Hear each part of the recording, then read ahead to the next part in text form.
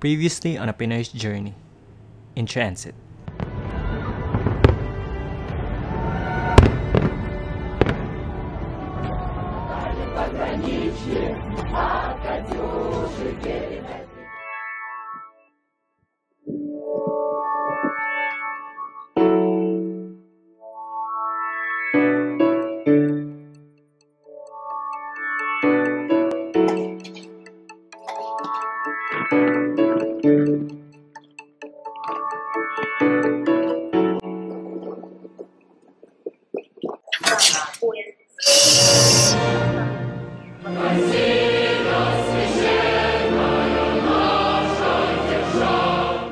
Moscow, hero city in the capital of Russia. It is a riddle, wrapped in a mystery, inside an enigma.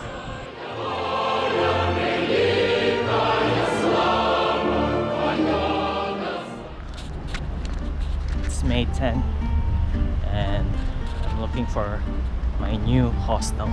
We're here in Arbat Street. So from what I can see here in our map, I think our hostel is on the other side of the road.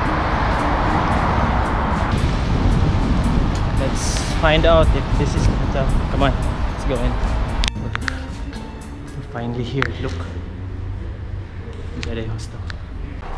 So my friends, this is the place where I'll be staying tonight. Bag.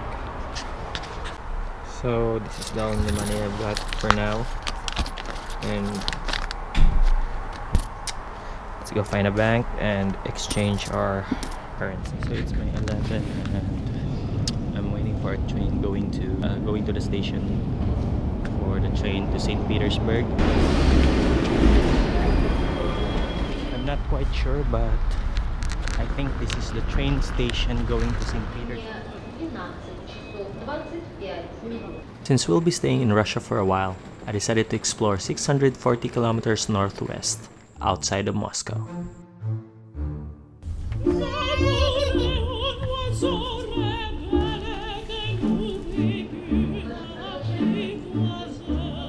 May 11th. I just arrived here in St. Petersburg. The first thing to do is find our hostel. So finally found my hotel. It's crazy. Look, no wonder they call it a hostel. Let's go in. So it's Friday, May 12th, and I'm here in St. Petersburg. And this is the Aqua Hostel, and it's supposed to be shared rooms, but I'm the only one here. Look, it's empty. It's my bed. This is my friend Kate, and she's helping me. Hello. Get around St. Petersburg. Thank you, Kate.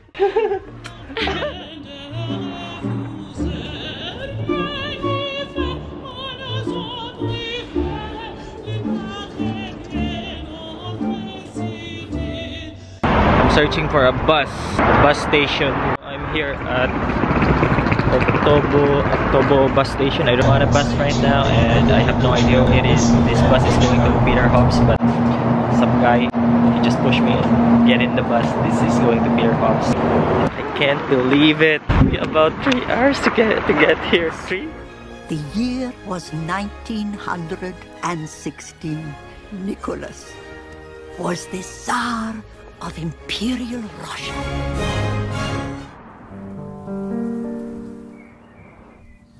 Welcome to Peterhof Palace, the Versailles of Russia, located in the suburb of St. Petersburg, northwestern European Russia, on the southern shore of the Gulf of Finland. It all started here, the tale that morphed into a modern myth.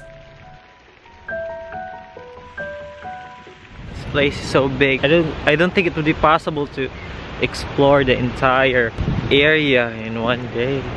Bigger than my hometown, I think.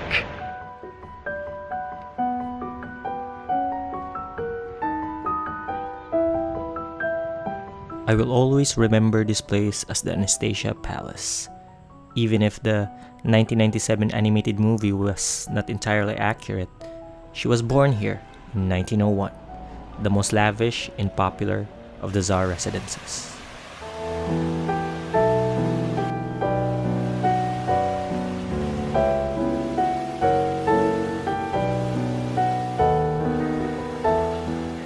us to find the bus station and go back to Sportivnaya. I don't know if I pronounce it correctly, the street or the station where I'm living. So many things to do, so little time, but I guess time for us to go home because tonight I'm meeting with some familiar faces.